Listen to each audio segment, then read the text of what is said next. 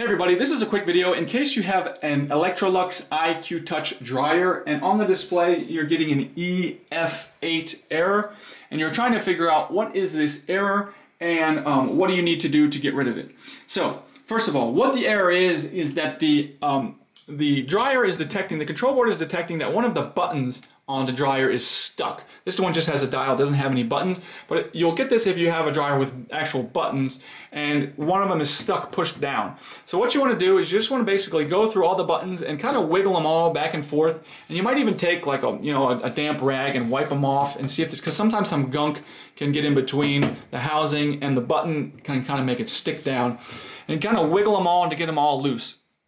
And that should get rid of the error in most instances. If it doesn't get rid of the error, it's because your interface control is going to probably have some damage behind, so it thinks the button is pushed and there's not. And at that point, you want to